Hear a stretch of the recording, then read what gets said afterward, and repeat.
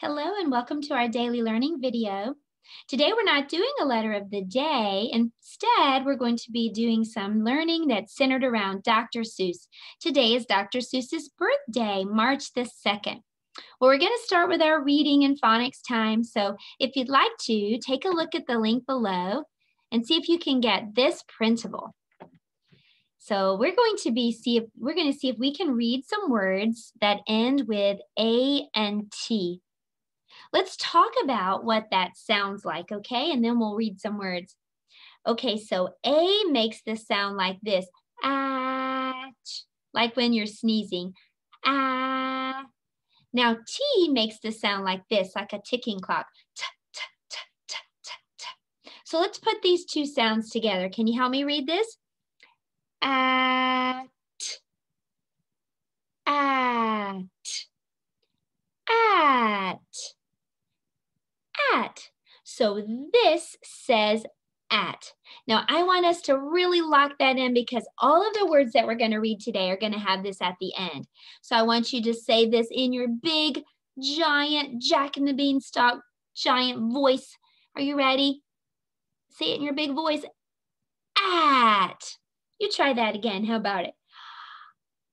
At. Okay, now we're going to say it in our tiny little mouse squeaky voice. At. At. Now let's say it in our robot voice. At. Now let's say it in a whisper. At. Well, we're going to be using this, and this says at, but in the front of this, we're going to be adding another letter. So I want this to say cat. So what letter makes this sound k, k, k, like when you're cutting? K, k, k, k, k. It's letter C. So now let's try to read this word, okay? K, at, cat, cat, cat. So look on this worksheet and see if you can fill in the first blank with the letter C. This says cat. Okay, let's do another one, okay? This time, I want to spell hat. So what letter makes the sound like this? Like when you're running and you're breathing hard. What letter makes that sound? Letter H. So let's read this word. At, hat, hat. Good job. So on your paper, I want you to write a letter H for the second blank. Hat. So we have cat and hat. Let's read the next one. I'm going to get rid of the H. And this time, I want this to say bat. So what letter makes this sound b, b, b, like when you're popping bubbles? B, b, b, b, b. That's letter B. So let's read this word. Let's put a B, and then let's read it. B, at, bat, bat. Nice job. Let's put the letter B in the third blank on your sheet. Okay, so we have cat and hat and bat. Let's read another one. This time, I want to use the letter that makes this sound. Like when you're eating cake. There's a cake in our story we're going to read. What letter makes that sound? Letter M. So let's read this together. At, mat, mat, mat. So on your paper, I want you to write a letter M. Okay, so far we have cat, hat, bat, and mat. And we have one more. This time, I want to use the letter that makes this sound like a snake. S. What letter sounds like that? S. Letter S. It even looks like a snake. Let's read this, okay? S, at, sat, sat. Okay, so let's add the letter S in the last blank on our page. So let's go back and see if we can read all the words, okay? At. What's that word? Cat. At. Hat. B. At. Bat. At. Mat. At. Sat. Well, I want to show you something that you can do to help you to read words like this. Now, I used a washable marker on my hands. You don't write on your hands, but you can clap the words out. I'll show you how to do it. So there's a letter C and there's an AT. AT says at.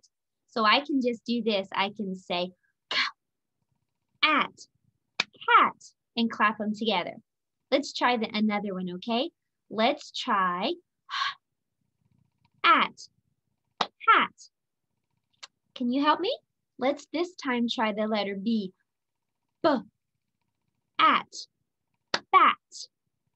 Now let's try an M. At, mat. Now let's try S. At, sat. Now all of these words come from the at word family, and they all rhyme because the ending sounds are all the same. Maybe you can think of other words that rhyme with at, like at, rat, or at, gnat. Okay, now we're going to do some math together. For math today, we're going to be playing a game, and I'm going to see if I can put the link below so that you can get a copy of this hat and the stripes. But if you don't have this copy, it's no problem. You can just watch me on the screen, or you can easily make a hat and cut out some stripes to go on top. Okay, we're going to roll the dice together. I want you to tell me what number this is. What number is this? This is our number recognition practice. That's the number 3. Can you say 3? Okay, let's add 3 stripes to the hat. 1, 2, 3. Good job. Okay, now let's roll again, okay, and see how many stripes we need on the hat. Oh, what number is this? 5. Can you say 5? Now we already have 3 stripes. What am I going to do? I need 5 stripes. Should I take some away? Should I add some more on? I have 3, but I want 5. I have 1, 2, 3. So I should add some more. 4, 5. So I added 2 more. So 3 plus 2 more makes 1, 2, 3, 4, 5. Nice job. Okay, let's roll again. What number is this? That's the number 2. Well, I already have 5 stripes. What am I going to do? I need only 2. I should take some away. How many should I take away? I should take away 3. And now do I have 2 stripes? 1, 2. Yes, I do. So 5, take away 3 makes 2. Okay, let's roll again. What number is this? That's the number 4. Well, I have 2 stripes. What am I going to do? I need 4. I should add some more. How many should I add? I already have 2, 1, 2. So I should add 2 more. Okay, let's give it a try. Now let's count and see how many I have. 1, 2, 3, 4. You were right. 2 plus 2 more equals 4. Well, you can continue playing this game. It's a great game that makes you think about taking away or adding. Okay, now for our color practice, we're going to be talking about 3 colors that Dr. Seuss Cat in the Hat has on him. First of all, he has a super cool hat, and his hat is red and white. And then he has some whiskers and fur, and his whiskers and fur are black. So in the poem, you're going to hear the colors red, white, and black. Okay, let's say this together. You'll pick it up really quickly. I have a hat. It's white and red. I wear it on the top of my head. I have whiskers and fur that is black, and people call me the cat in the hat. Let's say that one more time. I have a hat. It's white and red. I wear it on the top of my head. I have whiskers and fur that is black, and people call me the cat in the hat. Well, today for art, we're going to be making a hat. So let me change my camera view so I can show you. So here are the things we're going to need for today's art project. And I'm going to put a link below so that you can get a template of how to make this. All I need is a toilet roll. And I just rolled around the toilet roll just a piece of white paper. I'm just going to tape it into place, but you could also glue it. And then I'm going to take a circle. I'm going to draw a circle, and then I'm going to draw a circle in the middle, the same width as my toilet roll. I'm going to cut that middle part out, and then I'm going to slip it down on top of the toilet roll. Now this makes a nice little white hat. It's super tall like Dr. Seuss's hat, but Dr. Seuss's hat is not white. It's white and red. So here I have some stripes that I'm going to add. You could also color the stripes with a marker or crayon if you'd like. So I'm just wrapping the stripes around the toilet roll. I'm using tape. You could also use glue. I'm leaving a little bit of space between the stripes because Dr. Seuss's hat has a pattern. It's red, white, red, white, red, white. Okay, so now that makes a super cute Dr. Seuss hat. But we're not finished. If you'd like to, you can use the printable, the template that I'm going to leave below, and you can make a little cat put him on the stick, and then you can actually make a cat in the hat. So that's our art project for today. Let me come back around and we'll do some social studies. Well, social studies is just learning about people and the places around you. So today we're going to be learning about Dr. Seuss. This is what Dr. Seuss looks like here. He's holding one of the books that he's written, The Cat in the Hat. This is Dr. Seuss in his younger days. Dr. Seuss wrote many, many books. In fact, he wrote over 60 books.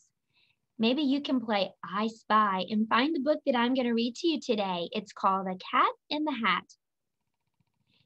Dr. Seuss wrote lots and lots of books, but he wasn't really a doctor. He was an author.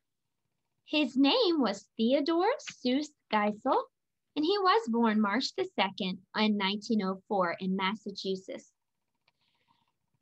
Here's something I'd like for you to know about Dr. Seuss that maybe you didn't know before. Dr. Seuss is such a great author, and his books are so cool and amazing. But when Dr. Seuss wrote his first book, because that's what authors do, they write the words for books, he took it to a publisher, and he gave those words to the publisher and said, "Can you make this into a book?" And the publisher said, "No." So Dr. Seuss didn't give up. He took those words to a different publisher, and he said, "Could you make this into a book?" And the publisher said, no. Well, he didn't give up. He just took it to another publisher and said, can you make this into a book? And this time the publisher said, no. In fact, Dr. Seuss did that 27 times with his very first book before it was ever published. So doesn't that tell you that, if Dr. Seuss didn't give up, and now he has over 60 books that are read and loved by children around the world, then maybe we should keep trying and not give up. Okay, well, I'm going to read a story to you today. It's one of Dr. Seuss' most famous books. It's called The Cat in the Hat by Dr. Seuss. The sun did not shine. It was too wet to play. So we sat in the house all that cold, cold, wet day. I sat there with Sally. We sat there, we two. And I said, how I wish we had something to do. Too wet to go out and too cold to play ball. So we sat in the house. We did nothing at all. So all we could do was to sit, sit, sit, sit. And we did not like it, not one little bit.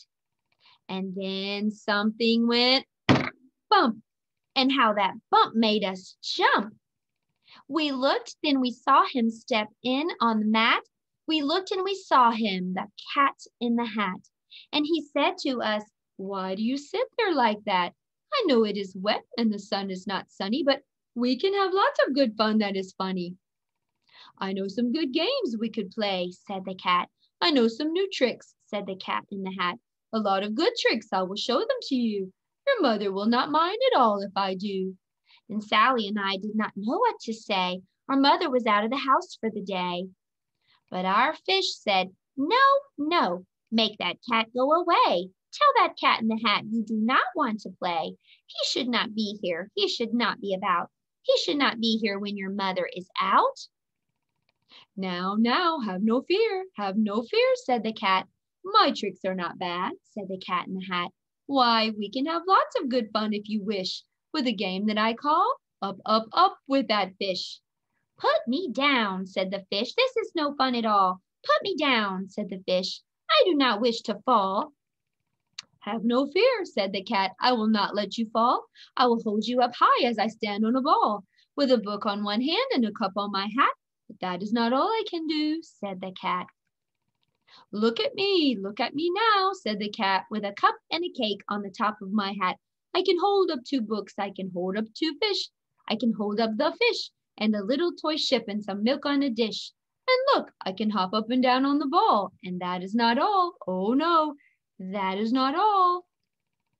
Look at me now. It is fun to have fun, but you have to know how. I can hold up the cup and the milk and the cake. I can hold up these books and the fish on a rake. I can hold a toy ship and a little toy man. And look, with my tail, I can hold a red fan.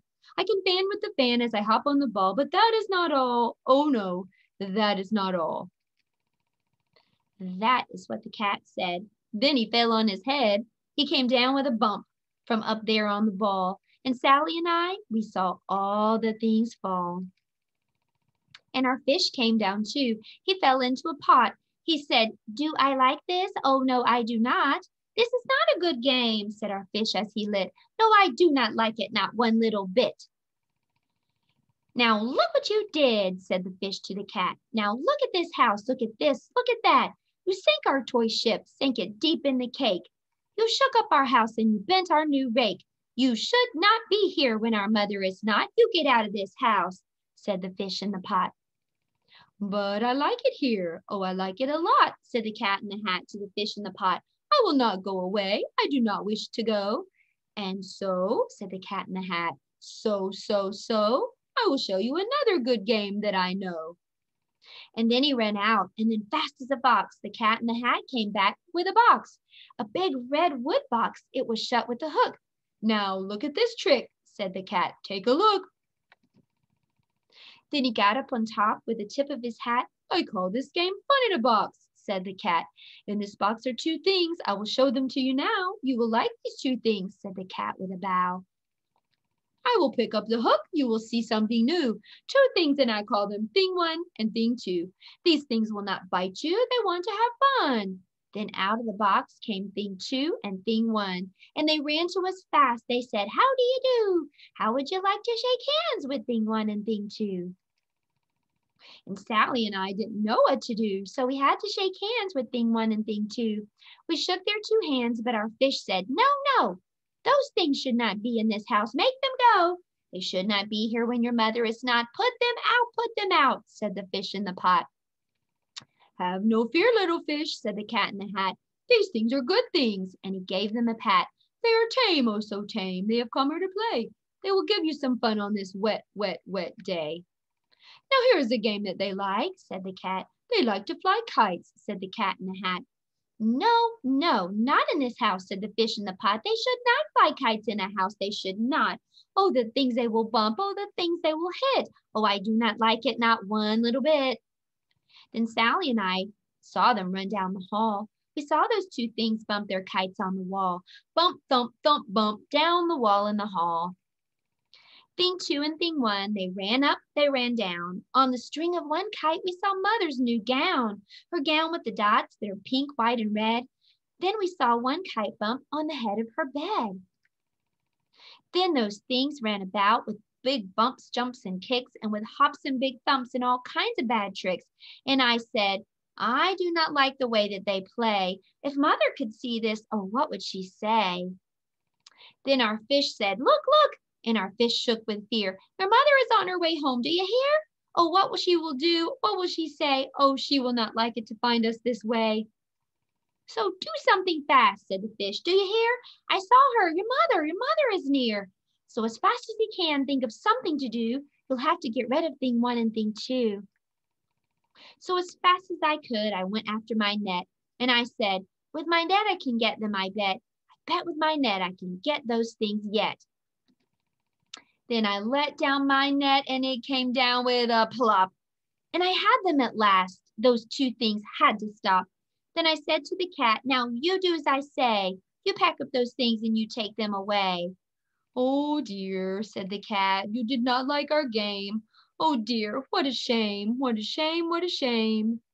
Then he shut up the things in the box with the hook, and the cat went away with a sad kind of look. "That is good," said the fish. "He's gone away, yes, but your mother will come. She'll find this big mess. And this mess is so big and so deep and so tall, we cannot pick it up. There is no way at all." And then who was back in the house? Why, the cat. "Have no fear of this mess," said the cat in the hat. "I always pick up all my playthings, and so I will show you another good trick that I know." Then we saw him pick up all the things that were down. He picked up the cake and the rake and the gown and the milk and the strings and the books and the dish and the fan and the cup and the ship and the fish, and he put them away. Then he said, "That is that." And then he was gone with the tip of his hat. Then our mother came in, and she said to us two, "Did you have any fun? Tell me, what did you do?" And Sally and I didn't know what to say. Should we tell her the things that went on there that day? Should we tell her about it? Now, what should we do? Well, what would you do if your mother asked you? The end. What would you do? What should they do? I think they should tell, don't you? They should tell their mother. The Bible says to honor your mother and your father, so I definitely think they should tell. But what a day they had. That rainy day turned out to be fun. I hope you had a fun day today, too. I'll see you tomorrow for our Letter of the Day video. Goodbye.